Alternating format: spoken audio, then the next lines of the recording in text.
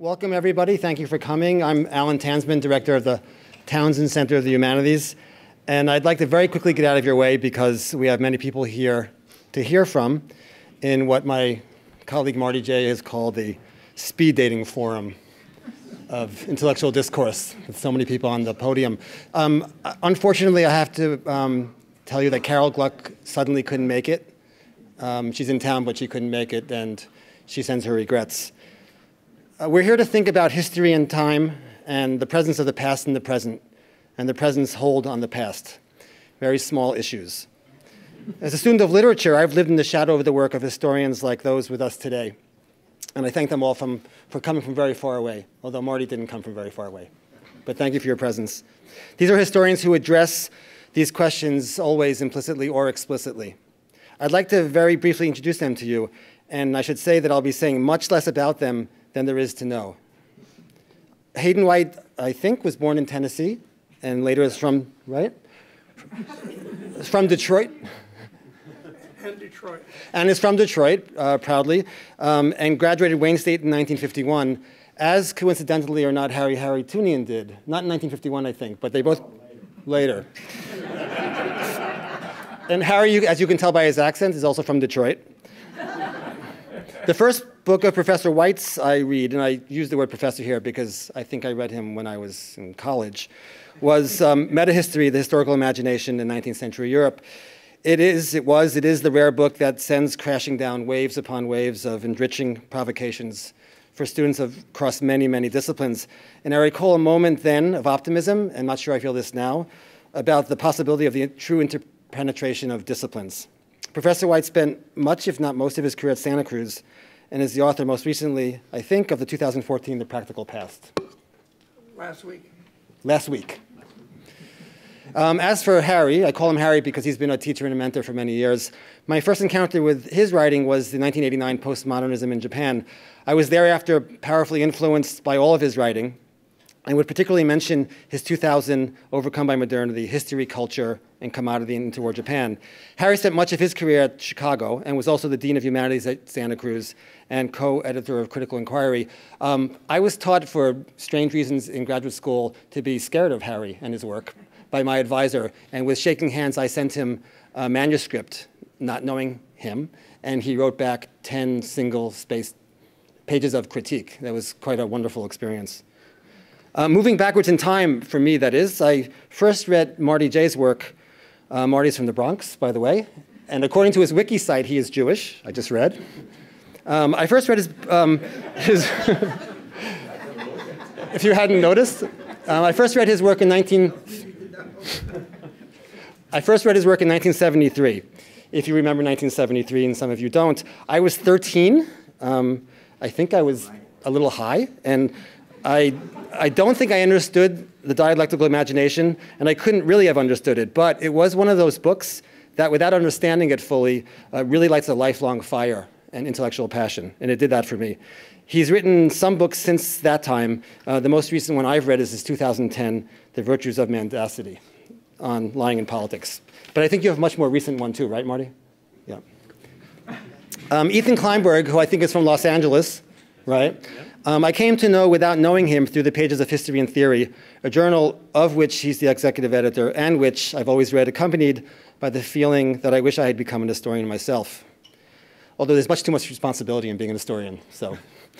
He's the author of Generation Existential, Martin Heidegger's Philosophy in France, and is completing another work, The Myth of Emmanuel Levinas. Just to mention two more of his most recent pieces, Freud and Levinas, Talmud and Psychoanalysis Before the Letter, and Interdisciplinary Studies at a Crossroads.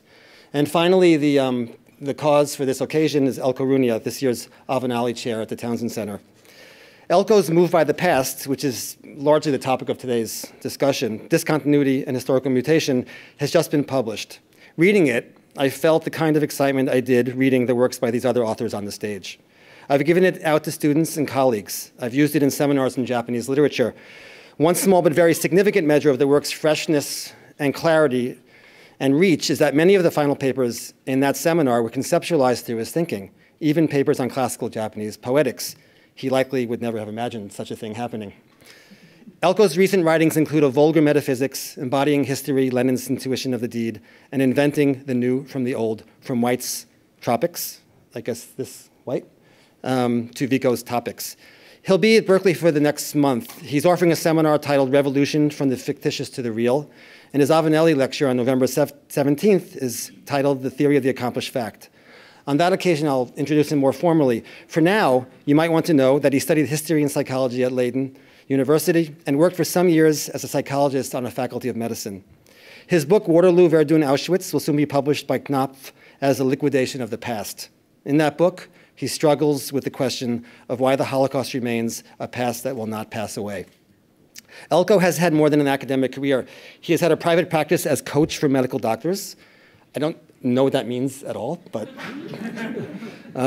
he has published a novel about the disastrous Dutch mission to Srebrenica in 1995, and in 2002, his research project, Committing History, was awarded a 5-year grant by the Netherlands Organization for Scientific Research. That project explores the thesis that historical landslides, like the French Revolution and the First World War, are not rooted in what came before them, but are the results of what he calls into cleanness leaping, of jumps into history, remedying cultural vertigo. To conclude, then, with Eelco's own words, I keep believing that with every new book or article, I make a fresh start, only to discover afterwards that what I've written is just one more variation on what clearly is my theme, the scandal of discontinuity. But though apparently I cannot escape from my theme, I can at least break it down into 3 domains. 1, how is discontinuity absorbed and dealt with? 2, how is discontinuity created? And 3, how can a theory of history accommodate discontinuity without domesticating it? So the way we'll work, Eelco will first speak for about 10 minutes, and then each of the panelists will speak for about 10 minutes, and then there'll be a beautifully flowing conversation. And hopefully around 5:30, we can pause for comments and questions from you all. We don't have an order. We can go from the far side to this side. I was told to have Hayden go last. I'm not sure why. But we can go, Harry. I'm the oldest. Is that why? Are you the oldest? Yeah. So with that, please welcome No one's older than me. Eelco and the panelists, and I'll invite Eelco to the stage. Thank you.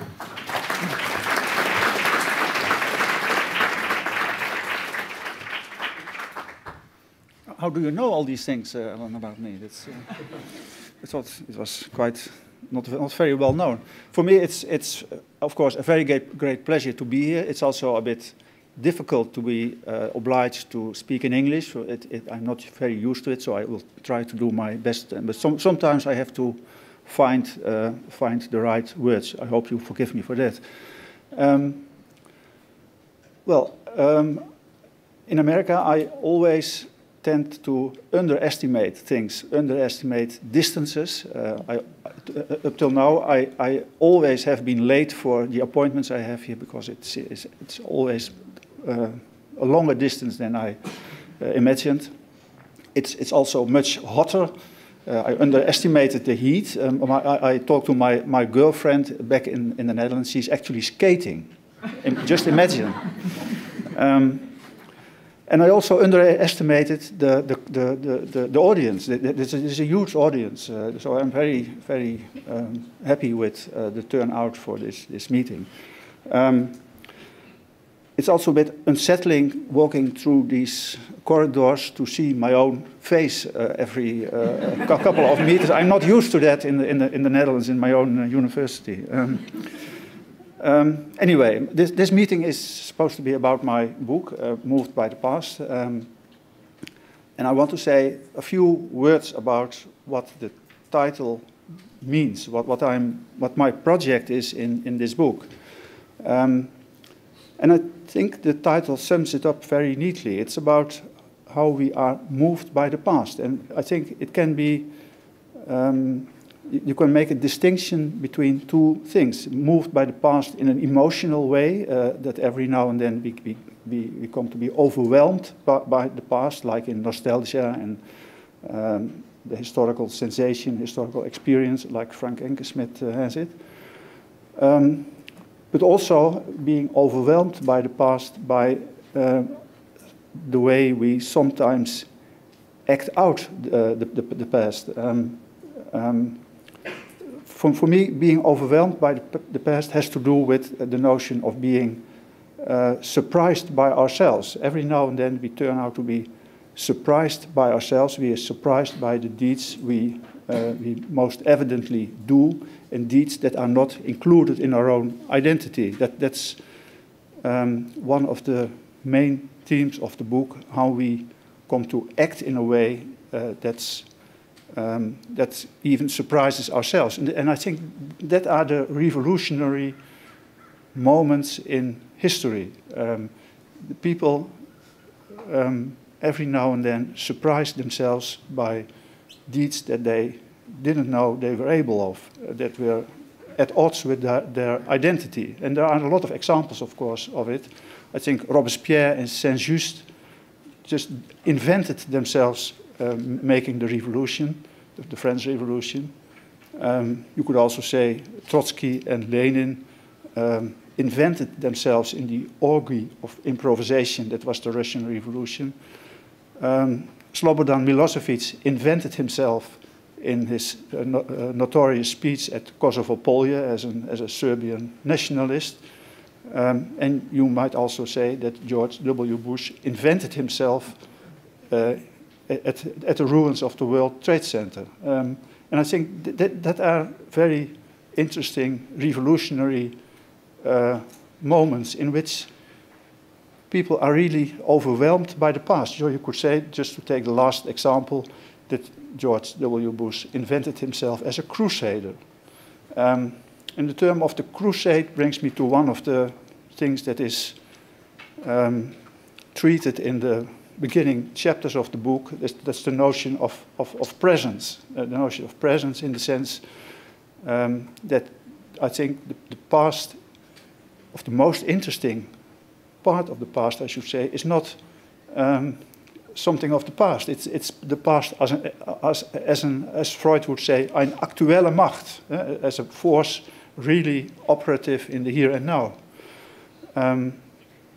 So the notion of presence draws attention to the past as something that is really something of the present, something that is an operative, sometimes powerful force in the presence that can sometimes overwhelm you in historical acts. And in that sense, you might say the past moves us in a way that we cannot, or we couldn't beforehand really imagine. So that's my project in the book, to try to get a handle on how we are moved by the past. And I should add that being moved by the past is not just something that we just passively undergo, but also it can also be something that we really are looking for. I think most modern commemorations have the form of a kind of search for how we can be moved by what had happened in the past. So, for example, the recitation of names, like in the commemoration of the disaster at the World Trade Center, or nowadays in almost every commemoration. So the recitation of names is a strategy to evoke presence, to have us moved by the past. So presence is not just something that can overwhelm us, but it is also a kind of need, a kind of thing we are really looking for, being overwhelmed by the past, in that sense, having a real emotional connection with the past.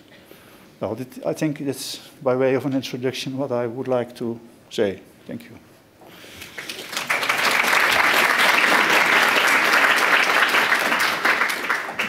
Harry, do you want to speak from there? Am I next? Is that, if you don't mind. No, I don't mind. Okay. One of the things that I found most interesting, I mean, in Eelco Runia's book, of course, is really his opening pages. And any book that, and it starts with any book that opens with the observation that historians don't think should be greeted with a mix of awe and nervousness. I mean, that's the way I felt. And awe in the sense that it's hard to disagree with the sentiments behind this lapidary declaration, and nervousness because you're not sure if you're included in this general condemnation that heightens the fear that you finally have been caught on. So with that, I mean, then I discovered there is one thing that, certainly one area or ground that Runia and I really do share, but perhaps for different reasons. It'll become a little clearer as I go on, is that we both believe in messiness. What I found most interesting and instructive in Runia's essays is his willingness to cultivate views about history and the past that come not only from people who are decidedly not professional historians, but those who, Speak into the microphone. Oh, okay. Is that better? Okay. But those who chose to reflect on the history in the broader sense, as interventions into the critical instead of the substantive philosophy of history. People like Vico, Marx, Burckhardt, and even Freud. The historical locus of none of these thinkers is the nation. And I think that's important because I think that one of the, both the advantage and therefore the disadvantage I found in much of Runia's essays is that he really does ignore the problem, in other words, of the nation or the national history as a form, basically. That's probably on the plus side, but on the other hand, of course, many of the examples he gives could have, kind of conform to many of the conventions of national history, whether it's Dutch or British or Japanese. Here I'd like to return to one of his principal observations, which, of course, as he presented it, was the idea of presence, as it refers to the existence of the past in the present, and thus the starting point of historical inquiry rather than the past. In this regard, the present really, represents a kind of now of everydayness. It became the source of history's authority, becomes the source of history's authority, what others have renamed as the historical present. In fact, the recognition of presentism, as Runia puts it, or presentification, as others have put it, offers a uniquely productive perspective from which to imagine the status of the historical and how it might be released from the limits of an hermeneutic confinement that insists on causally yoking the present to what preceded it in the interest of fixing the continuity of meaning. Now we know that Runia early declares that he really is not interested in pursuing the idea of meaning. Runia is right to propose the mutual, as he puts it, entanglement of continuity and discontinuity in this respect, and the necessity to make adjustments. I'm quoting from him. The adjustments many philosophers of history have hesitated to accept, especially the demand to start from the present as an incomplete and ongoing process rather than a finished past. But I have to add that the entanglement of continuity and discontinuity are not static positions where one successively replaces the other when the music stops. They are also different kinds of temporalizing processes, or temporalizing processes in different registers. It might be pointed out that a good deal of national history is far more receptive to meditating on the completion of the past rather than a present that is supposed to commemorate its achievements. Now, as for models, I think that, he points out, he gives a number of examples, but I think that Freud probably is one of the best and earliest. Freud, according to Runia, seems to be, one of the very first to really recognize the importance of the present, inasmuch as he exemplified an early instance of a thinker who recognized from his own therapeutic experience that the present provided the royal road to understanding the past that remains co-present with the past. This was especially the case of the early work of Freud, I think of the psychopathology of everyday life, where Freud equated everydayness with the present, the now, where both personal lives and past were experienced and housed in concealed depths, which the surface slips symptomized. Here, Runia, I think, is correct to propose that the present takes you to the past, not on a backward journey, but to places within your sight, digging below to gain access to depths you didn't expect were there. This is a quote. It is where the inquiry starts, or should start, which promises to lead to uncovering those coexisting but often concealed traces of the past, an encounter prompted by recognizing its apparent absence as something that is there but missing. And I'm quoting from him again, trying to ascertain in what respect the present cannot be understood but by turning to history, end of quote. What struck me about this account is the absence of Marx. Even though Runia quotes a famous passage from the 18th Brumaire in a later chapter dedicated to the invention of the new from the old. In this respect, it was Marx before Freud, I believe, who fully grasped the primary importance of the present and the coexistence of the past and the present wherein it remained hidden until animated. This is, I believe, the way Marx presented his histories, the class struggles in France and the 18th Brumaire of Louis Bonaparte, which prompted Engels to observe how the narratives unfold as if they are taking place before your eyes. This was, in fact, Marx's technique. But what the reader is made to see in the telling is not necessarily all that is happening. For Marx, the past is not, in its immediacy, historical. It becomes historical under the imperatives of the present. The past doesn't stretch out before the present, but resides below it, sometimes alongside it and behind it, as historical, as he put it, as historical presuppositions that need to be identified. The act of bringing it or bringing them to the surface requires digging into the depths of the present. The new way of writing summoned by Marx is based on recognizing the centrality of temporal forms like contretemps and non-contemporaneity. All this, I need to remind you, or should remind you, appears in the preface to Capital One, which echoes his more distant critique of history stated, of course, in the German ideology. The point is that the dead do not bury the dead. This is the quote. You all know it. We suffer not only from capital's development, but also from the incompleteness of that development. Alongside the modern evils, we are oppressed by a whole series of inherited evils from the passive survival of archaic and outmoded modes of production, with their accompanying train of anachronistic social and political relations. We suffer not only from the living, but from the dead. The dead seize the living. In other words, the past never really disappears, but continues to continues stalking the present. Where these, Marx, and certainly in his histories, pointed out, in other words, how the past really operates through these specters, for example, these ghosts. Alp, I think was the German term that he used. And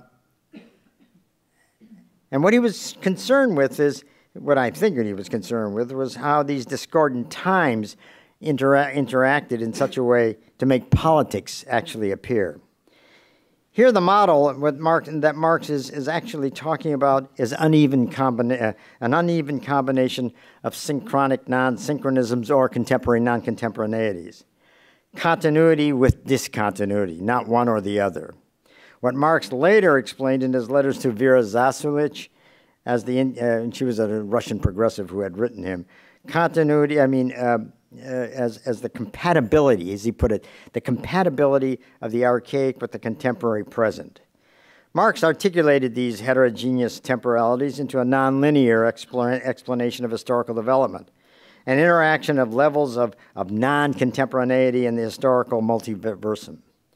In Runia's reckoning, metonymical substitution, as he puts it, substituting one context for another, marks the moment of discontinuity, but also announces the presence of temporality, the collision of different times or levels of temporality, the spectacle of an activated contemporaneity of the non-contemporaneous.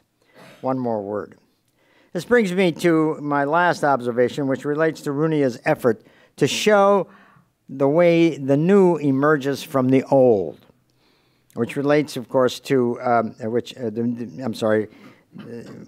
how the new emerges from the old as an operation that promises to reconnect critical and substantive philosophies of history. For him, this requires getting in touch with what he calls the bowels, the reality of what he earlier referred to as the presence of history. Runia's purpose is to find a way out of the search for meaning authorized by hermeneutic domination of historical practice, that is, what he calls representationalism. As I might have suggested earlier, I think that this modality is embodied, of course, in national narratives. Perhaps it's indistinguishable from national narratives, and a preference for horizontal linearity, insisting on a movement from a before to an after. Instead, Runia recommends what he calls an unrepresented way. The past, in other words, inhabits the present, coexisting with it in unrecognizable places in the now. With the appeal to metonymic reduction, or not reduction, metonymic substitution, he's convinced that it is possible to transfer presences instead of submitting to the pursuit of meaning, which is produced by metaphorical changes that generate the impulse for securing historical continuity. In this regard, I think he's correct to propose that historicism, with its surplus production of history, always, it seems to me, always has been a kind of a ceaseless attempt to overcome the specter of discontinuity that invariably disturbs the present's dedication to affirm the order of fixed meaning. This is, let me conclude with this.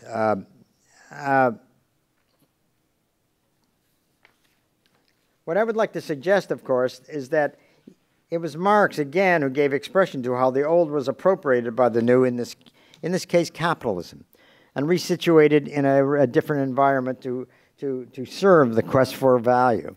What he described in Grundrisse as capital taking over what it found useful from the past, or what was at hand, and putting these older practices to work for a new economic system, different from the one in which they had been developed. In this logic of appropriation, which can be applied to other domains other than the economics, we have a continuing and repetitive instance of how the old is resituated in a new present, or new present context that provide occupancy for newly configured combinations of historical temporal forms, past presents, that are continuous in their discontinuity. Marx's approach, I think, closely corresponds to Runia's emphasis on starting from the present to locate what is missing as a condition of historically understanding it. In the same way, it complicates or replicates the verticality Runia proposes as the approach to probing the depths of the present for the past. But the last thing that needs to be said about this is that despite the usefulness, it seems to me, of an idea of metonymic substitution, which is really essentially a formal description, in other words, as what's going on, I think we still need an accounting of how and why these homogeneous times of capitalism, for example, are disturbed, to determine when we encounter the moment politics attains primacy over history.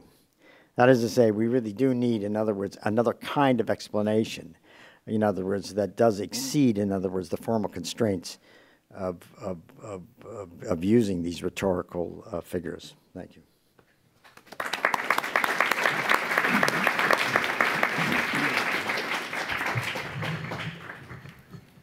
I first came across Eelco Runia's work, must have been about a dozen years ago, when I was asked to write an introduction to a catalog for a museum exhibition at Mass MoCA in Western Massachusetts called Historic Occasions, which brought together a number of contemporary artists who were dealing with historical themes. Jeremy Deller, Trevor Paglin, quite a number of interesting figures. And what I noticed in their work was that none of these artists attempted a representational recreation of an historical event, unlike the great history paintings, say, of the 19th century, in which one saw the scenes of battles or coronations or whatever. These were very different. So it was a mode of relating to history that was anti-representational. A lot of the artists used objects from the past, or they had photographs of recreations, or whatever they were doing, it was simply not representational. And so Eelco's notion of presence was very helpful in my attempt to figure out what they were doing. And I won't go through the argument there, but this was the first encounter I had with his argument about the importance of presence as opposed to what we call representationalist recreations of the past. My second encounter was in a way a retrospective one. I had written a piece earlier on a trip I took to Theresienstadt, the concentration camp in northwest Czech Republic, in which I recounted an experience of having my expectations, Holocaust, we might call them tourism expectations, suddenly interrupted. Walking through the various cells and other remnants of the concentration camp, I suddenly came across the manacles of Gavrilo Princip, who was the young assassin who started World War I by killing Franz Ferdinand in Sarajevo. So in other words, what I encountered in a way was an interruption of the narrative that I was reenacting, the narrative of the Holocaust, by an object, a real object, and I held those shackles in my hands, the shackles of this assassin.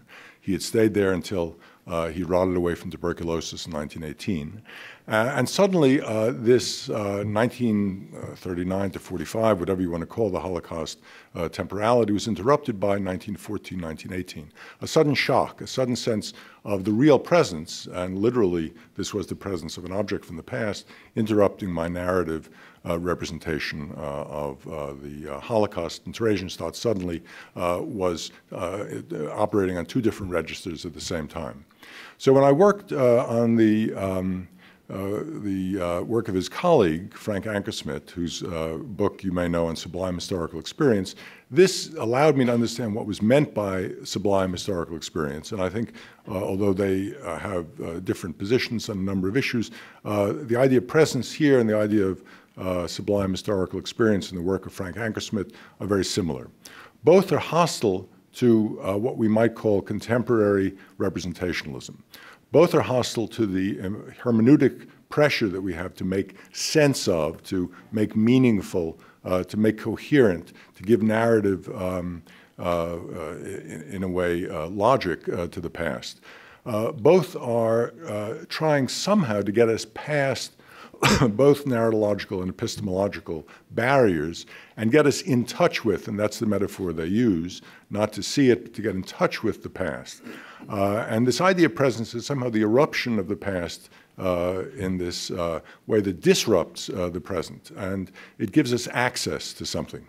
Now, precisely what it gives us access to is difficult, I think, to understand fully. And let me read one sentence which I think captures the stakes in this desire. It's an anti-hermeneutic statement, and one that gives us a sense of what hermeneutics doesn't provide. This is from the book, which, by the way, I recommend very strongly to all of you who haven't had a chance to read it yet. Eelco writes, because hermeneutics is the primary or arguably the sole tool of representationalism. Representationalism is also essentially metaphoric. So we have a lineup of hermeneutics, metaphoricity, and representationalism. By being bound up with metaphor, representationalism is irremediably horizontal. That is to say, it moves from this meaning to that meaning to that meaning. The way metaphor moves, it moves by giving meaning in a kind of displacement. This means this means that, and so forth. It may suggest illuminating, surprising, and inspiring ways to see one thing in terms of another. So it's always, in a way, transactional or translational. But, and this is where it gets interesting, but precisely because of this, it doesn't bring us any closer to the inexorable and ultimately meaningless numinosity of reality. So somehow presence gives us access to this inexorable. Why it's inexorable is hard for me to understand, but it's meaningless. It's a kind of, maybe you can point to it, it's ostensibly there, it's somehow something that exists, but in its own terms, not in terms of something else. It is in a way an indication, we might say, of the limits of our hermeneutic capacity to master the past by redescribing it in terms that are familiar. And it gets us close to the numinosity of reality. Numinous, why? A kind of religious term. And then reality. What exactly we mean by that, I want to push him to help us to explain what he means by reality. The real, is it a Lacanian real, which of course is very hard to get access to and so forth. But somehow, by not being concerned with meaningfulness, by not being concerned with narrative coherence, by not trying to represent the past, we somehow o'erleap the barriers of both epistemological and narratological constraints that are present-oriented, that move us from the subject position we have back towards the past. Instead, the past speaks to us, grabs us by the throat, touches us, makes us, in a sense, change. Now, I found this, and that's why I found it useful, both in those two anecdotes. It's a helpful idea, but it seems to me limited. Meaning versus presence. There seems to me a third method, or at least a third approach to history, which Collingwood, R.G. Collingwood in particular, brought to our attention many, many years ago, when he argued that what historians do is ask questions and look for answers. Ask questions of the past and come up with explanations or come up with something that will satisfy the itch that we have when we don't have the answer before we ask the question. And certainly when we do history, it seems to me, and I always tell my students to think of it in these terms, every paper, every book is an answer to a question. And if they know what that master question is, if they know what it is, the itch that they haven't been able to satisfy, then in a way they'll be able to organize the answer, and the book will have an argument, it won't simply be a narrative. So it's not merely meaning, but also explanation. It's not merely presence, but also a solution to a problem. And this aspect of history may not be the only aspect. They're both meaning and I think this notion of presence both are part of the process, but the Q&A moment, we might say in history, is somehow factored out. Now, having said that, and having argued that I like the idea of presence and like sublime historical experience, I also want to ask a kind of Hayden White question and say, look, maybe we can't fully escape representation, because it was in fact the case, so Bakhtin tells us in the discussion of chronotopes, that there was a narratological form that existed in the ancient Latin or Roman novel, the Golden Ass or the Satyricon, in which what he calls a kind of adventure narrative occurs, in which something that is normally going along, something that is coherent, something that is everyday, something that is expected, something that is part of the, we might call it, narrative meaningfulness of the world, is interrupted. And he says that whenever we see the word suddenly in these novels, there's a kind of dramatic change, and things get shaken, and things are initiated, and what was a continuation becomes a discontinuity. Now, this seems to me, one of the things that Eelco is trying to get us in touch with, but the point is that this is itself a representational trope. It's the way in which these novels were written. It exists as something which is a part of our repertory of making sense of the past. So I'm not sure it's quite as easy as he or Anker Smith tell us to get outside of representationalism, that somehow we are always ready, even when we talk about discontinuity, we talk about vertical, separating horizontal, we talk about meaninglessness. All of that is part of various rhetorical and narrative and other strategies which have been used in aesthetic terms as well as historical terms. So I would argue in a way, maybe this is ironic, for more continuity with these notions than discontinuity, but I want to hear his own sense of how presence will get us beyond that. Thanks.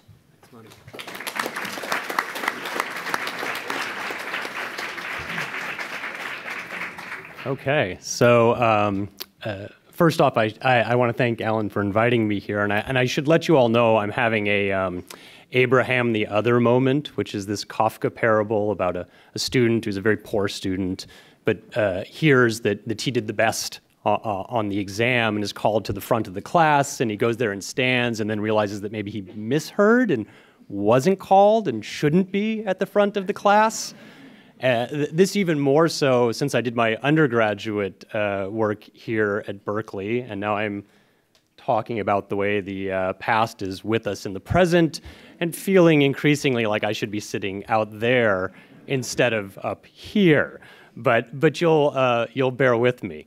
So as it turns out in this book, I think Eelco is quite hard on historians, which I think is fine since everyone up here, maybe not Marty, but everyone else up here is pretty hard on historians most of the time. And one of the criticisms that's presented is that historians don't think. And I think actually a more charitable reading of what I take this to mean isn't that historians don't think. It's that implicit in the way most historians work is the theory that they use, and thus it doesn't need to be made explicit in the ways that theorists of history may do so. Now, whether this is a good or a bad thing, we can discuss.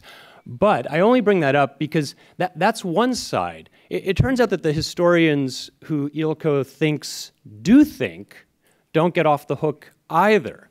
Because it turns out that when historians do think, they tend to think like Hayden does. They think about meaning or representation or narrative or deconstruction or language, and they run away with meaning in this way that, at least in the argument of Eelco's book, seems to miss. It seems to work away from the aspects of the past that are immediately present with us, the way the past touches us, which is different than when we're representing the past.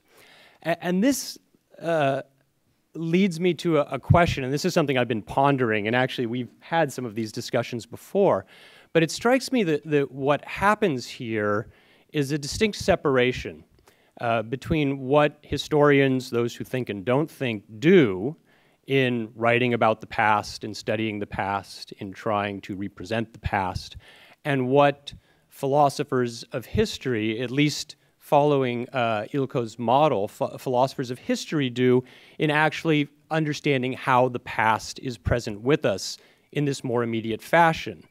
This is to say, on the one hand, you have those of us who traffic with representation, and on the other hand, and these are mediated understandings of the past, and on the other hand, you have the way the past really, and I use the term real, really is there for us in an unmediated way. And so I am very curious whether you see this as sort of as irreconcilable differences, whether in fact the historians at this point are going to go off and do whatever they're doing, but to really have a philosophy, if not of history of the past, one has to go this other way, or whether there is a rapprochement. And this leads me to my second question, because it seems, at least in chapter 7, and here I believe you're talking about Schiller, and you're very interested in the question of fiction. And you're using Vico's topics, and you tell us, you actually admonish historians for not thinking through this relation between realist and fictive representation. You say we do have, following White, we have actually done a good deal of work thinking about the fictive in the realist representation. But in fact, what historians now need to do, what they now need to start thinking about, is the realistic in fictive representations. And we talked about this earlier, about the way you see this happening in Tolstoy, for instance. But counterintuitively, in the last chapters of the book, you turn to an evolutionary model of history. And here the evolutionary model is predicated on these notions of science, of biological evolution, and other models of science, and it moves in a way that doesn't seem to recuperate either the critical apparatus that we had by looking for the fictive in the realist, but also stepping away from the way the realistic might be active in the fictive. And thus we're left in a position, and you criticize big history and deep history as somehow a place where the mantle of history and historical work has been taken by these outsiders, and you caution, in fact, that you would like us to, the historians, somehow to come back and take it back, to not cede that ground, And yet, toward the end of the book, it strikes me that in the search of a kind of a continuity, of a big speculative philosophy of history, you are in fact ceding that ground. And I wonder if you could reflect on that tension between the turn to science and the turn to scientific discourse as the ground on which you build this evolutionary theory of history, as opposed to your quite strident call actually to look to imagination and to fiction as the site. And that leads me to my final, Carol wanted them to be provocations, so this is a provocation. Because at the end of the book, you talk about this question of agency. And there is a sort of worry about agency in both the model of presence and in this evolutionary model. And I don't think it's a determinism. I suspect a kind of fatalism, that we are fated to act in certain ways as the past presses on us. You tell us in the beginning was the deed, and in some ways the deed precedes any kind of notion of cause or change or agency. It's the deed that makes us do it. It's not us that does the deed. And that may be the case. And in some of the moments where you're discussing this, it's always charming. He talks about how, and I've been having these moments all day, like he heard a song by ABBA on the radio, and of course he never liked ABBA, but he realizes the way that ABBA was part of this moment, and the ABBA moment comes and affects him in the present in this clear and palpable way, and that's kind of a nice and warm moment. But this kind of fatalism takes on a different shade when he talks about what happened in Abu Ghraib. And he discusses the way that the American soldiers who are using these facilities were somehow, well, I'll use the term doomed, to repeat the atrocities that had been done there before because the atrocities of the past were so palpably present in the site. And this does trouble me because I worry about the ethical ramifications of such an argument and whether it removes any sense of responsibility, agency, cause. I'm not sure. And then in the evolutionary model, there's an echo of this as well, because if I'm understanding it right, the very interesting and provocative argument is that we've actually evolved to a state where we, humans, have to create our own crises to then provoke further evolution, selection, adaptation, and I don't know if progress is the right word, but movement forward. And thus, mutations, thank you. On this reading, of course, something like global warming perhaps is not something to be worried about, but another opportunity for us to move ourselves forward. And again, it strikes me there is a kind of fatalism at play. These things which may have had a moral valence on another reading all of a sudden become things that, in a way, happen to us. And we're always reactive.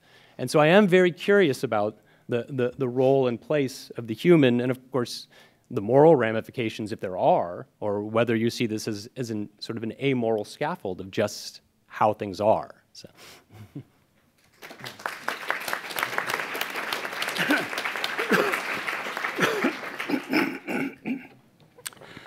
Tears in the fabric of history. Is that it?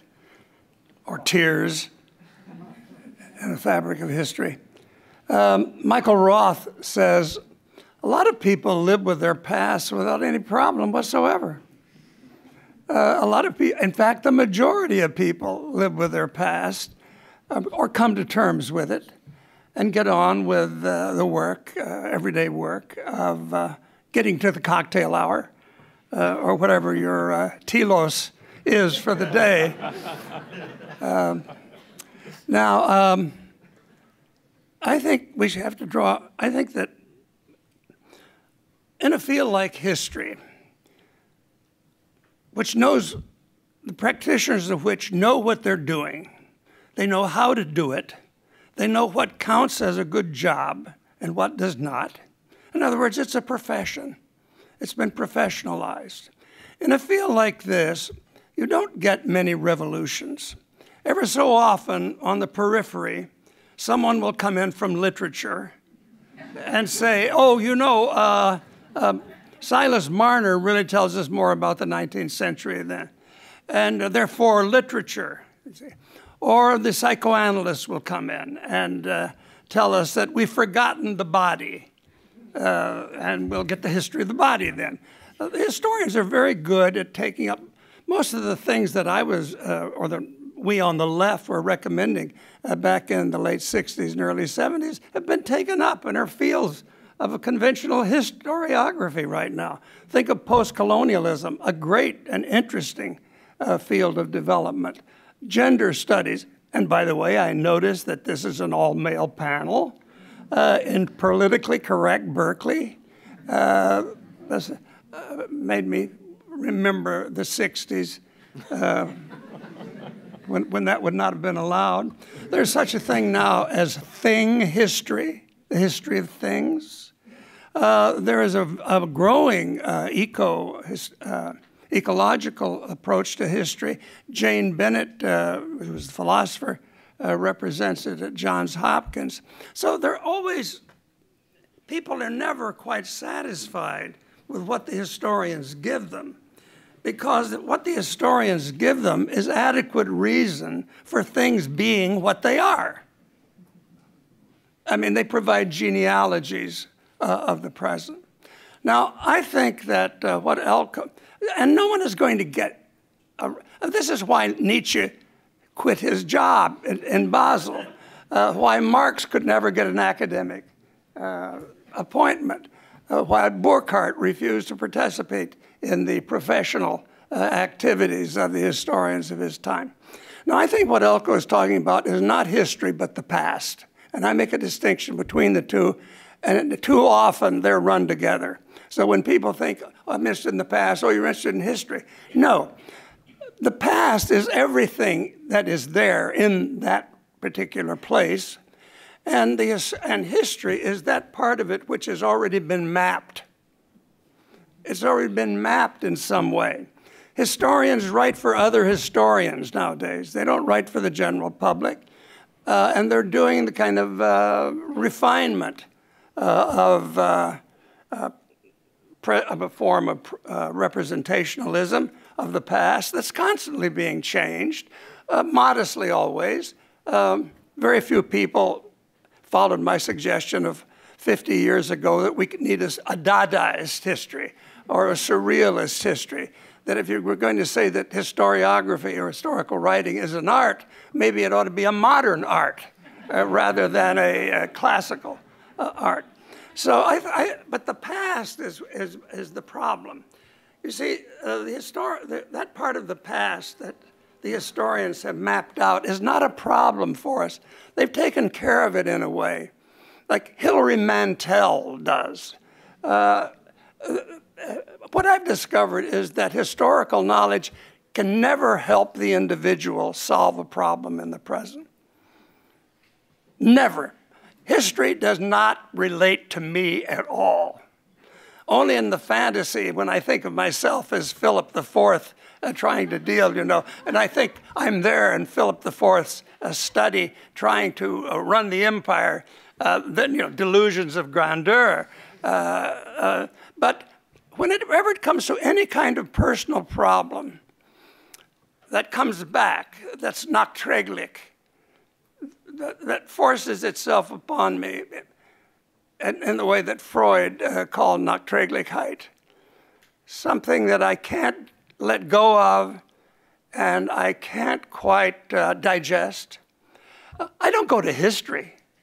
I would never go and read a history book to help me with that. So I want to suggest that the individual past, the past of individuals and of most groups has very little in common with the historical past. And that the historical past, no one ever lived it. It only exists in books and articles. No one lived the 19th century that Hobsbawm writes so brilliantly about while they were living it. I doubt that very few people, well, I'm old enough now that much of what is regarded by you all as the present, no, as the past, is for me still present. Roland Barthes says, when did the present begin? Date of my birth. Everything that's before I was born is in the past. and everything that happened thereafter. My students no longer knew who Hitler is or was. They no longer care. It's up to us, perhaps as historians, to enliven them to the significance of figures like history. But that means bringing the normative narrative of Western history under some kind of critical scrutiny. I understand you've formed a journal, is it at Chicago, called Critical History? Journal of Critical History. Good. It's a good thought. It's a good thought. You know, life. What a concept. Okay, so I think that what Eelco is talking about is really that part of the past, and he starts off by saying that's what he's concerned. That's in individual memory, that may be in group memory, that may be in an institutional memory. It has to do with memory and imagination much more than with our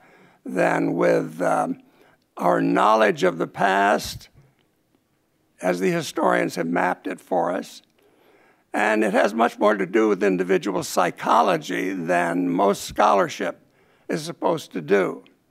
The examples he gives of presence, Abu Ghraib is one, and it's been pointed out that he seems to think that there is a presence of place, lieu de mémoire, that act as agents on the events that occur in that place, so that the American soldiers who occupied Abu Ghraib were bound to torture their prisoners because torture was distilled, as it were. Distilled, it was Stimmung. It permeates the walls of that prison. I don't believe that at all. I don't believe that at all. You might have a. I would like. Do I want to go to visit Abu Ghraib? Will I have a moment of presence? Will I try to torture my guide? I don't know. But I believe that this presence movement is this kind of thing we get ever so often in Western thought. The last time in a big way, it was during Romanticism. I believe that it's the intellectual equivalent of Twilight, of ghosts and zombies and the undead and revenants that we have all over our culture, especially our TV and movie culture these days. I believe that special effects in the movies can give you more of a sense of the presence of the past than writing can do. I believe that that images are much more important now for if you want to summon up the past. And so did Freud think that, than words and discourse. Well, so therefore, I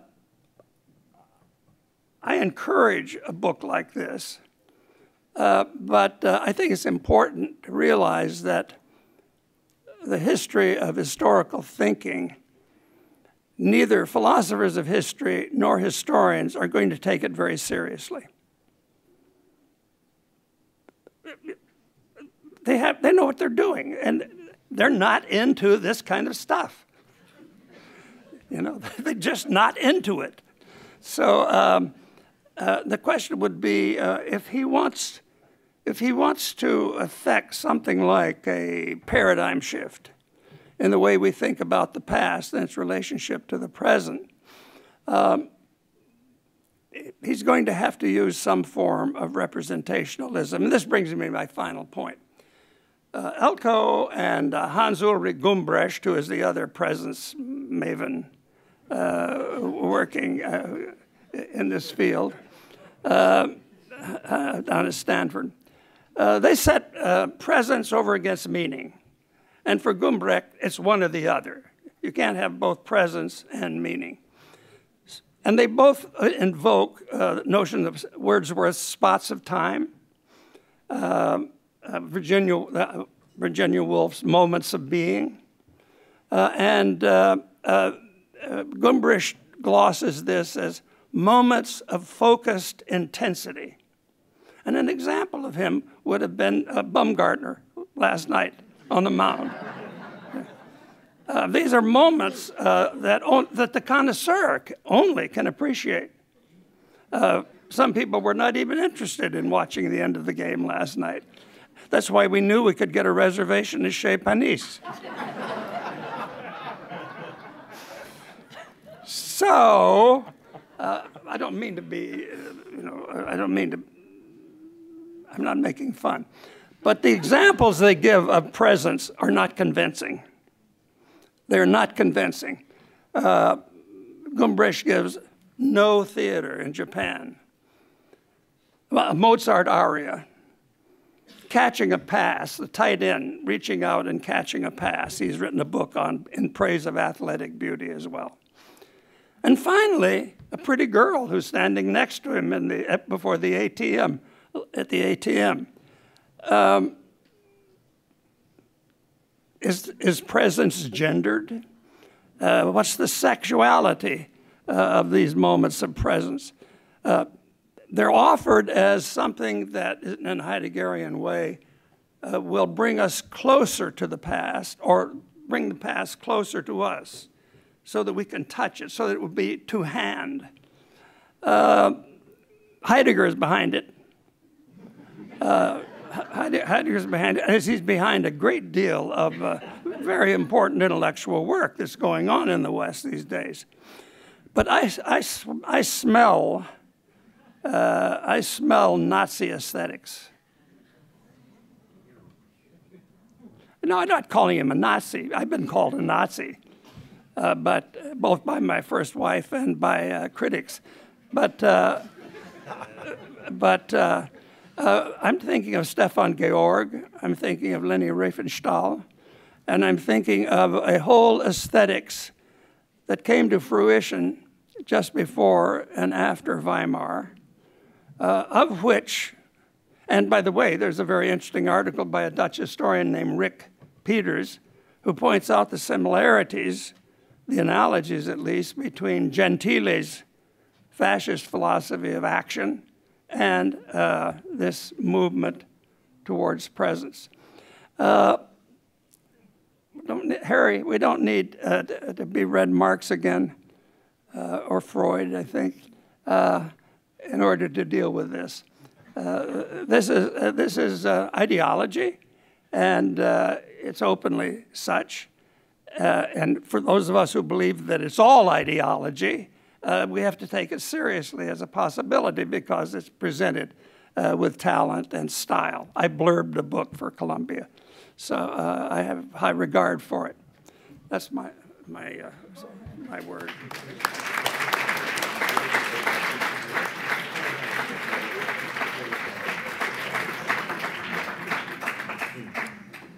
So good luck, Eelco. Yeah. Yeah, there's a huge amount of things to address, from Nazi aesthetics to Marx. I don't know where I shall begin. Well, let's begin with the fact that, and that also says something perhaps about Hayden's response, that my project was an attempt to free myself of Whitean way of thinking about history. And it seems that I succeeded, making Hayden so angry and making him say this. Well, I forgive you. You're free. Okay, good. Thank you. This isn't actually angry Hayden right now. No, so. okay, No, not okay, angry good, at all. good. Okay. Well, angry isn't a good word, but in fact, that was a big. It was at stake for me. I was very much intrigued by representationalism. Initially, I liked it enormously, but I also felt very limited by it. And perhaps that was also the reason that I decided to study psychology apart from history. I've always been very intrigued by the tension between history as it was written and history as it is experienced. And I wanted to have a kind of method or a kind of perspective that brought in experience again. That was also the reason that I wrote my dissertation about Tolstoy, because Tolstoy is really a master in playing with these two things, experience and narrative. The wonderful thing in War and Peace, of course, is that he makes people, he shows people in action, and then afterwards he shows the same people telling about the experiences they just had. And so he is able to do very interesting philosophical things also in his narrative, with the tension between experience and narrative. And I very much wanted to bring the experiential part in again. So in that respect, well, no, just I want to address another question brought up by Hayden, but also by Ethan, I guess, and it's contained in Hayden's remark that the individual past has very little to do with the historical past. That is, I think, also the thing Ethan said about, well, it has a close connection to the beginning of my book, in which I say historians don't think, which of course is a very stupid thing when you want to sell a book to historians, but I don't really mean that historians don't use their intellect. What I mean is that historians tend to forget what for me is the most fundamental question in historical research, and that's a question that is the central question of Giambattista Vico. And I think you could translate that question to modern terms by saying that the thing that is at stake in history is the question, who are we that this happened? I think that is the basic question when we are commemorating things, but also the question that is the foundation of much interesting historical research. And of course, that question, who are we that this happens, draws you in personally. It forces you to forget the classical subject-object distinction that we are historians, professional historians. We are sitting here and we are just studying the very interesting things out there. But there's a slight but crucial difference between we as historians and the things we are studying. Of course, I think that's what most historical research implies. That's the slight but crucial distinction between the historian himself, herself, and the object. And I think the question, who are we that this happened, forces you to think through the event. And that's what I mean by the question, historians don't think. I think the real interesting history is forcing yourself as a historian to think through the event, to really experience the event that you are writing about. Not in the sense that you are writing about something else, but that it has a close connection to yourself. And of course, that's what the major historians that I was being inspired with, like Johan Huizinga, the Dutch historian, but also Jacob Burckhardt, were actually doing. And the prime example would be Burckhardt's Cicerone, which he wrote when he visited Italy, and he went to all these magnificent paintings, and it was for him, it was a kind of Bildung. He tried to know himself in the confrontations with these paintings, but also to fathom these paintings by confronting them with himself. So it was a kind of circular project. And I think that's the same, that's at stake when I say that the important thing is, who are we that this happened? You could also say, Burckhardt would have said, who am I that this could be painted? And that is the big project also of, I think, the most underestimated historian ever, Giambattista Vico, who really had the verum factum principle. I don't know whether you know it, but the verum factum principle was that the only thing you can really understand is the thing you have made yourself. And he said he made a distinction between nature and culture, and he said we can never really understand nature because that was created by God, and Descartes is completely out of his mind by trying to understand nature. It can never be done because is made by God. But culture, that's what we as humans made ourselves, and that's what we can try to understand. We can understand because we made it. I think that still is a very inspiring way to practice history, the old principle of Vico. And that's what I'm also trying to do in my book, to deconstruct.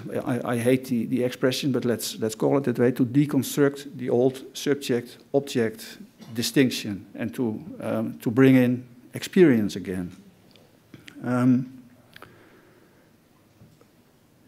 Well, there are a lot of other issues, but I can remind you, Marty was asking about what you meant. He wanted to hear more about numinosity and the real. Yeah, that's also I think a very basic issue. Thank you for bringing it up, Martin. The numinosity of reality. The numinosity of reality. Yeah.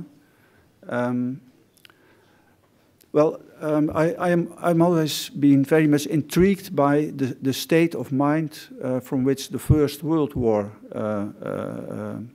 erupted. And when you read authors in that period, many of them give a sense of that there was a lack of reality, that somehow reality had become irreal and it couldn't be felt.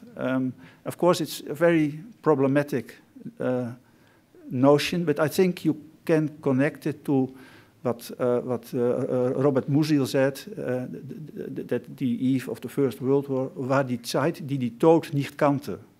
It was the time that had lost connection to death. So I think the notion of reality inevitably brings up the notion of death and the possibility of death and the possibility of annihilation, the possibility that things can turn out to be completely different than you think they are. So reality, in the sense I use it, is also the presence of the possibility of death. And I think when you are reading the authors on the eve in the eve of the First World War, you can see exactly that, a kind of wish to be in a situation in which reality can be felt again, which inevitably includes the possibility of death. And I think that's one of the reasons that they so enthusiastically participated or started to participate in the war. So when I'm talking about the numinosity of reality, that's what I think is really at stake. That the coziness and the coziness of the way things are, but also the kind of sense that it is a little bit unreal, is ultimately very unsatisfactory. We cannot live for long stretches of time in that state of mind, I think. And so that's something we would very much like to have, a kind of connection to reality. I think, by the way, that's also the reason that people nowadays are indulging in very dangerous things, bungee jumping and all that. It's all a kind of a search for having a kind of contact with reality again, and also the possibility or the possibility of death. But of course, there's much more involved. But let's keep it with this. Ethan brought up the thought that there was an ethical. Okay. Yeah. That's also. it always comes down to the Abu Ghraib prisons when I'm talking about. Let's talk about global warming instead. Global warming. Okay. Yeah.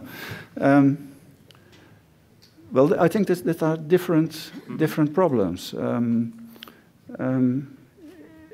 It's true that in the later chapters of my book, I try to establish a kind of evolutionary view of history, in the sense that I'm intrigued by how we create discontinuities. So in the first part of my book, I'm very much zooming in on how we cope with discontinuity, with what the Germans call Vergangenheitsbewältigung. And in the later part of the book, my attention shifts to how we create discontinuities. And creating discontinuities, in my view, has a kind of evolutionary function. I think by creating discontinuities, we force ourselves to evolve. So in most accounts of evolutionary history, the discontinuities are leveled out. Big history, for example, is a kind of project in many respects of establishing a kind of new but much more all-encompassing kind of continuity. And I think it is kind of intriguing and interesting to come up with a view of evolutionary history in which you zoom in on discontinuity. So in how discontinuity functions in the evolution of humanity. That's the last chapter of the book, Our Own Best Enemy. That's the title of the chapter. How we somehow subconsciously are our own best enemy by creating disruptions, by creating discontinuities like revolutions, etc. But I think also the introduction of the euro is a very good example of a kind of catastrophic disruption that forces Europe to evolve in a way that it couldn't have imagined. And I'm trying to come forward with a kind of mechanism that explains this, shows how discontinuity works in an evolutionary process. And in that respect, I think it's also interesting to say something about the notion of mutation, because I think there's a lot of misunderstanding about the notion of mutation when historians try to apply that notion and take it over from biology. And of course, at first I was also myself a little bit confused about the notion of mutation, and it's still, in some places, is in the earlier chapters of the book. But I think mutation is only secondary. To explain what I mean, I should say something about the phenomenon of what biologists call stress-induced mutation. We tend to think, most people not really versed in biology, we tend to think that mutations are at random, that there are random changes in the genes or in whatever. But that turns out to be not the case. In some cases, mutations are very specific. There are many documented cases in which a sudden catastrophic event forces a species or a group of animals or whatever, forces people to evolve. And it has been proven that mutations can be extremely specific, geared to that particular catastrophe. So I think it's much more profitable in history to view the discontinuities like revolutions, etc., as catastrophes that forces us to mutate. And again, the introduction of the euro might serve as an example. The introduction of the euro was a kind of self-inflicted catastrophe that induced Europe to mutate. So in that sense, well, I will not say too much about this because it's also one of the things I would elaborate on in my lecture, the Avenali lecture, which will be called the Red Queen history, but more about that later.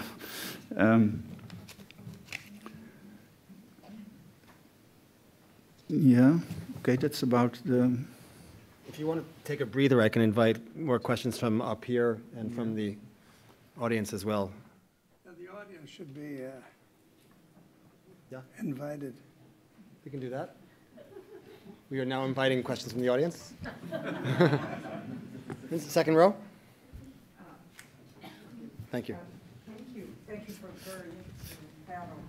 I have to say I don't know your book, and I look forward to reading it.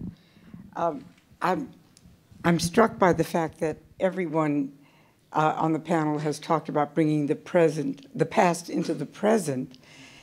It seems to me that all we've been talking about is the present. We've not been talking about the past. Our present seems to be really preoccupied with the past. It has been for a long time. But I do have a specific question, and that is the notion about creating discontinuity. It seems to me that if you think of creating discontinuity, if you think of an agent creating, you are really extending continuity. I mean, there is a sense in which all you're doing is projecting on to some discontinuous sense of the present, what you're preoccupied with. I would think, I'm thinking of Nietzsche and Foucault and notions of discontinuity in which they happen. They happen and you don't project them, you don't intend them, you don't create them. So how does that fit into your conception of creating discontinuity? Well, one of the I don't think it's the motto of this book, but it's a motto of one of my former books. It's Goethe's "Im Anfang ist die Tat." In the beginning is the deed. That's to say, the really important, groundbreaking, discontinuous acts are not premeditated. That's to say, it's not. Of course, there is some thought involved, but they are under-motivated. And the motives for these groundbreaking deeds only come afterwards. And I think the French Revolution is a prime example of it. The oath at the tennis court, there was not even a program. We tend to think people wanted popular sovereignty, and that's why the Third Estate took over the tennis court and they swore the oath because they wanted popular sovereignty. But when you look into what really happened, there was no program. They didn't want popular sovereignty, and because of that took over and pledged the oath on the tennis court. But they just acted, and only afterwards they thought, well, apparently popular sovereignty is what we want. In psychology, there's a very interesting theory about these kind of things. It's the self-perception theory, that people not so much know themselves by means of introspection, but they see what they are doing, and from what they see, they conclude, well, apparently I'm this kind of guy or woman. And I think that can also be true in history, for example, in the French Revolution, and I think it's true in most discontinuous events, that first there was the act, and then there was a kind of motivation, and there was a kind of change of identity that made the deed comparable to what just had happened. But that doesn't mean that agency isn't a problem. Of course, it's a very big problem in my way of theorizing, because what makes people do revolutionary things? I'm very much intrigued by Hegel's The Cunning of Reason, and in a sense what I'm proposing is a modern evolutionary variant of Hegel's Cunning of Reason. That doesn't solve the problem of agency either, but it's kind of direction in which I tend to think. So, but this is where I can't see how you get out of the hermeneutic problem. You're very hard on hermeneutics, but in a way, so you look to Vico, but one could also look to Claudenius, right? And in Claudenius, which is a contemporary, the issue is the historical position from which you investigate the past, and that's going to do all sorts of things to what you're doing to the past. The only reason you can get to a real for Claudenius, and I would argue this is true for Vico too, is they're pre-Kantian, pre-critical thinkers. There's a way in which the issue of in the beginning was the deed, which is trying to take issue with in the beginning was the word, is a later movement. In fact, I would say for Vico and for Claudenius, the word and the deed hold. They hold together. In Claudenius' case, it's explicit. It's a theological concept that the past is there and held by God. And so if you have the right hermeneutic methodology, you can get back to the past. Once you go through Droysen and Dilthey, the theological hold disappears and all you have is the standpoint. And I would say with Hegel too, all you have is the standpoint. Consciousness as it moves along and looks back, of course, is going to look back differently from its position. And even in your evolutionary model, that seems to be budgeted in too. No matter where you are looking back to the past, that hermeneutic, if you want to, or a position of the historical subject has to be accounted for in a way that I think puts you right back into that question, that hermeneutic question of meaning that you're trying to jump over. And the only way I see you doing it is not, I wouldn't agree it's a Nazi aesthetic. I would say it's more like a Kierkegaardian leap of faith. Well, you bring in Gladenius, and of course the notion of steepunct, as he called it, is a kind of hermeneutic, includes a kind of hermeneutic project that somehow includes the notion that there is no single way to approach the truth of the Bible, but by means of the different points of view, it can, after all, be established. So I think Gladenius is a kind of Leibniz in that respect. That it all comes, the different kegelsnede, how do you call it in English? The cutting points of the cone. They can be very difficult, but the cone itself remains the same, and you can after all you can try to know the form of the cone, or in the Gladenius sense the Bible, or historical events. Are you guys talking about Gladenius? Mm-hmm. How many people here have ever heard of Gladenius? I mean, you said Gladenius. I'm sorry, Gladenius. You said Gladenius over against Vico. What's the force of the argument if no one knows who Gladenius is? Well, the point is that it requires a theological position. When you're talking about geometric forms, one can understand in theory what a geometric form is. When you talk about a historical event that happened, it isn't the same thing. It only holds if something holds it. It's a theological hold in both the case of Vico and Gladenius. That's the point. Without it, all you have is the position you are in the present, looking back into it, and that's going to condition you. You can't get back there. There is no way getting back. Can I answer?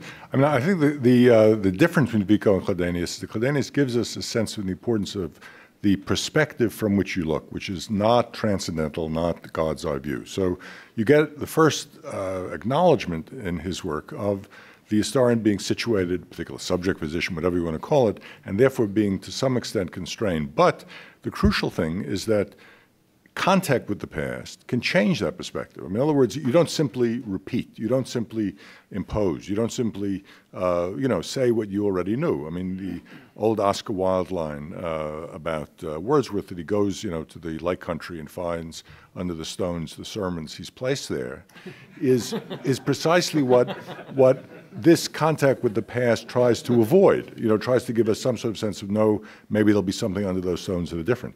But I want to come back to the issue of Vico and the verum factum principle, the idea that you know what you've made. There are lots of problems with that. First of all, who is the we? Who is the we? Humankind, the elite who is the we? Who has made the past that is the we? Obviously, only some people have the privilege or the burden of making the past. And we in the present have a different relationship to those people in the past. So if I'm looking at the history of the United States and the history of, my people and my history, that's one thing. If I'm looking, say, at the history of a medieval Chinese peasant, I'm doing something very different. It's an imaginative reconstruction. It's not my history. I'm not evoking my own past. So there's a very important difference there. And then also, obviously, the we, as we know, any transcendental position hides the peculiarity, and this is a particularity, this is Chladenius's still useful argument of my own perspective being partial. So there's a lot of difficulty in, I think, evoking the idea of we. And then the other problem is, of course, the verb, to make history. What does it mean to make? There's the image, for example, of a shoemaker who makes a pair of shoes, an artist who makes a work of art. It's intentional, it's based on a form, it's deliberate, when it's finished, it's an object. But there's also the possibility of making a mess. I made something, but it was a mess. So I didn't intend that somehow. And then, of course, the issue of unintended consequences, the ironic ways in which history operates. So the making metaphor, helps us a little bit, agency, decision, action, in enfant par l'état, all of that is true to an extent. But there's always the unintended consequence. So immediately I make a deed, and the deed gets out of my, control and has unintended consequences. So history, whatever we mean by that, is a mixture of intervention and unexpected consequences. And unless we have that dialectic in mind, we end up, fantasizing about great men who make history. Well, that's absolutely true. And I think all discontinuities turn out to be completely different from what was intended.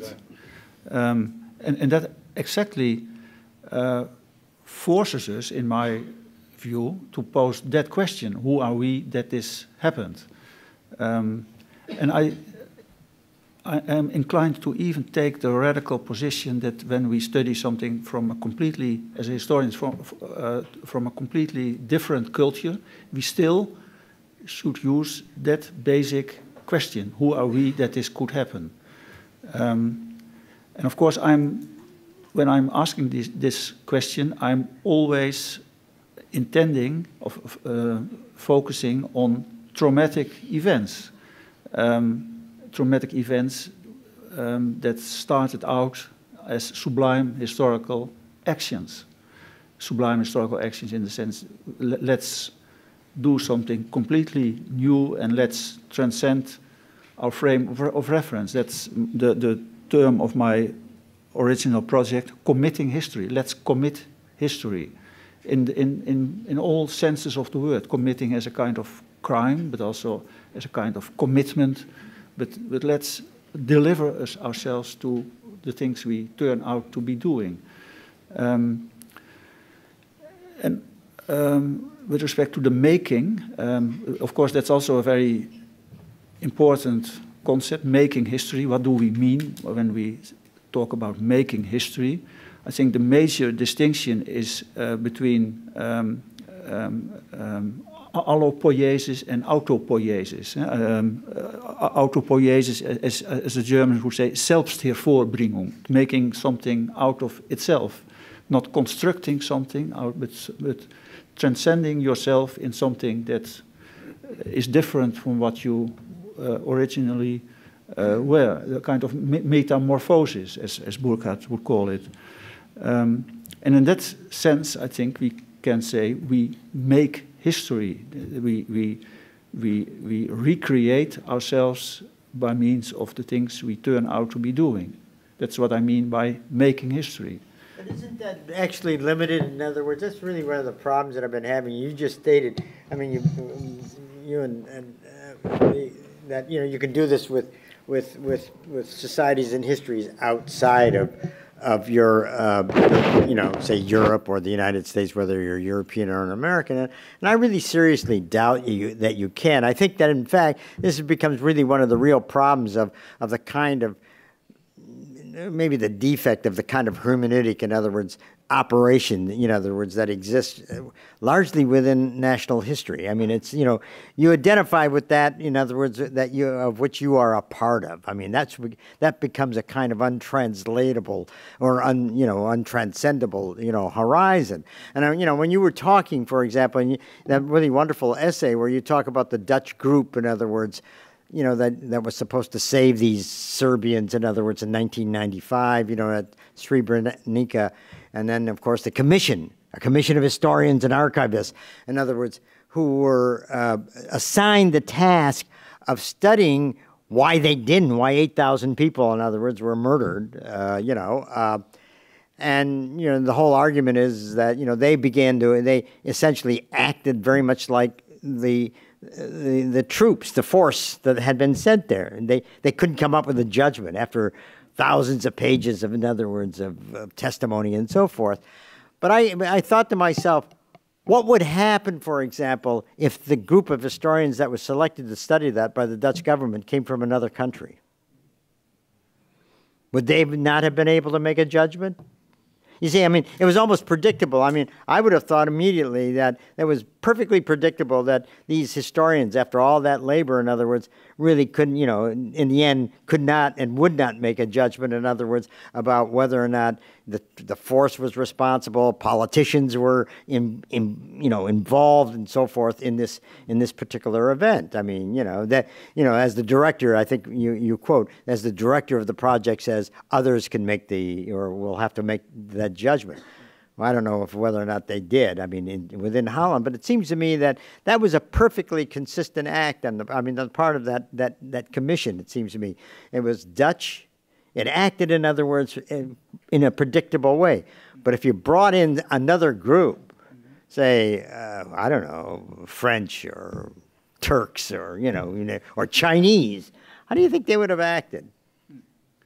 How could you, and then how would you know, I mean, the point is that, I mean, do you think, I mean, in the first place, you can't rely upon their capacity, in other words, to know how Dutch think and behave, which is exactly what the historians on the one hand, as well as the troops on the other, conducted themselves. Yeah, I would have expected from the historians studying the Srebrenica disaster that they were so professional that they transcended their nationality and could come forward with a real good study and a real good report. Study? A critical study. And what they made a judgment. And why would you have accepted? Yeah. I mean, in a sense, it's not. There are two things working against that. One is that they were Dutch, and the other thing is that they were professional historians. I mean, that's a pretty heavy burden. Yeah, it was. It turned out to be an unbearable burden. No, I mean, I think look, it happens everywhere. I mean, that kind of whitewashing happens in every one of these, and in these kind of tragedies or catastrophes. Look at that. You mentioned Abu Ghraib. Do you think anybody really paid for that, other than in the United States, other than a few low-level, in other words, non-coms? Yeah. I think what is at stake is not so much the whitewashing of what happened, but the thing I tried to elucidate was the amazing extent, that the historians actually acted out the event they were supposed to study. Look, it wasn't a historical inquiry. It was an inquiry directly of the people who were involved in the events. It was a legal inquiry. It wasn't a historical inquiry. If people are still alive involved in the events, you interview them. You don't have to do historical research. You may have to do some, But your example is bad because our problem is not dealing with something that happened yesterday or 2 days ago, but something that happened like the Holocaust. We're faced with the people with thousands of versions of it now, thousands of versions. A Zionist version, an Israeli version, a pro-Israeli version, God knows how many other. Over 50,000 monographs have been written on this topic. Are we getting any closer to making it present to us? This is what the whole debate about Holocaust monuments is it not? Namely, whether it can create something like an experience, or whether you're trying to document what happened, or are you trying to create, and you talked about creating crises. This is what Wall Street does all the time and profits from them. Don't you realize that we're living today in a world that's completely dominated by the corporate structure, and that Mr. Obama and the whole political is one of the reasons there's nothing can be done in Washington is that politics doesn't matter anymore. Politics doesn't matter anymore. It's controlled by corporate finance and transnational corporations. They create crises and they profit from them. They create them. Now, about crises and discontinuities, you may mutate, but you also may go extinct. Yeah. Right? Aren't those the options? No. I don't think so. But the example of the Dutch historians I think it's a perfect example of presence, in the sense that the historians really were taken over by their subject. If you remember, I called presence instances of the past as an actuele Macht. Well, that was exactly what happened with the Dutch historians. They thought that the past was something out there, and they were the victim of a past that was still operative in the here and now, to such an extent that it took them over and made them reenact. It took them over. It took them over. The past didn't take over anyone. The Dutch soldiers of that battalion took over and dominated the exchange. The inquiry happens all the time in courts of law. The past in the sense that the objects they were studying. I'm sorry, there was someone in the back who wanted to. I'm really frustrated by the fact that we've heard from all of you, and you're all brilliant in your own ways, but really there might be some ideas out here in the audience. Frankly, Hayden White appealed to me more than anybody else in evoking another moment like this about 15 years ago when memory came crashing in to sort of eliminate history or sideline history. And this seems to me another example of where, in this case, the presence, or he's using the term past very loosely, is a way of sidelining history. Now, this may be a damn good thing, because as a historian, now a retired historian, I realize how little the professional work of history has purchased on the vast population of the world, much less the United States. So perhaps we should reinvent history departments as departments of the past and let the kinds of activities that you're describing here, the ghostly presences, the eruptions of the past, the zombie-like appearances that we get in popular culture. Maybe that's what our students really want to be a part of. They don't seem to want to be a part of that kind of craft, profession, hard-digging historians and historical process that we have pretended as a department for so long. So I'd like to hear all of you comment on why the hell are we meeting today? Are we at a crisis juncture, or are we just spinning our wheels once again?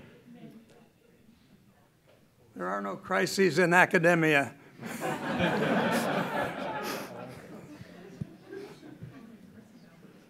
Anyone?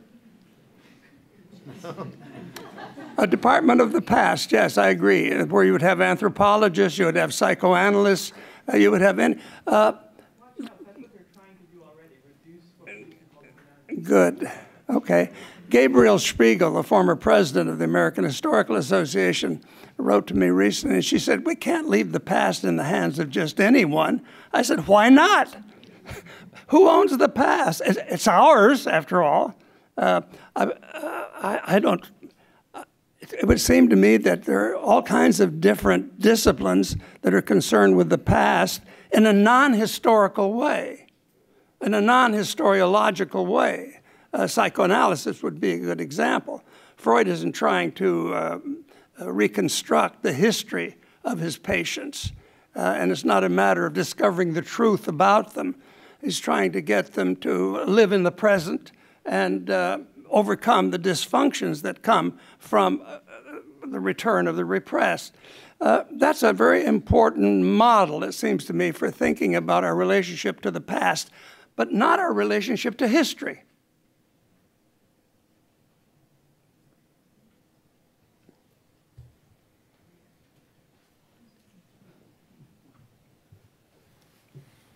Ethan? I feel somewhat obliged to speak momentarily on behalf of the unthinking historians in the audience, for whom the sort of implicit view of what historians do that's been represented mostly here is virtually unrecognizable. That is to say, it's largely a very recent past, a past that is in narrative form, directly or genealogically productive of the we or the now. Whereas I think that most of what historians do is not about presence but about absence. It's about the alienation or the denaturalization of the present. It's about showing the hubris of the modern rather than to produce a subject position of the modern we that's capable of solving particular worldly problems. So I'm wondering what the task, whether the task that you've set for yourself isn't so different than the task that the discipline of history sets for itself, that you might not reframe the conversation not around the unthinking historians, but around the unhistorical philosophers, for instance, or the unhistorical psychologists who lack that notion of the past in their view of presence.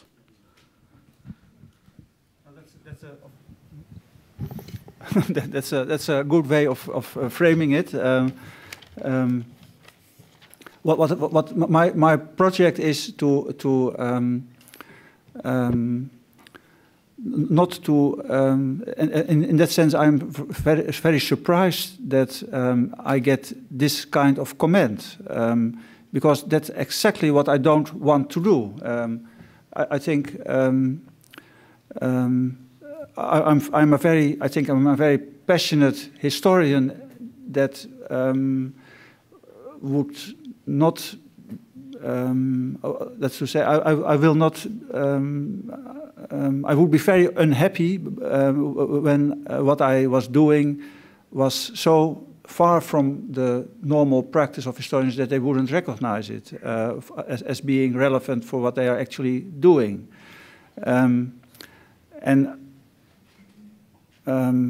I think what I'm really doing in my book is addressing real issues for real historians. So in that respect too, it was a stupid thing to start my book with. But from my perspective, the way philosophy of history used to be, in the sense of being largely involved with linguistic matters, with issues of representation, of of narrative structures, etc., left out the real interesting thing about history, which is the past. And I wanted to do something with, as a philosopher of history, with the past again, and not just with linguistic structures. So my ambition was exactly that, to as a philosophy of history, to address the past again. That's to say, of course, on a different level than most historians would do it, on a more abstract level and on on a more speculative level. But my ambition was to get into contact with the past again, and not just with superstructures and language, etc. So in that respect, it's a confronting thing you are saying to me. So on that note of, I think, reconciliation with the chair of the history department, I want to thank you all for coming and thank you all for participating and doing this. Thank you.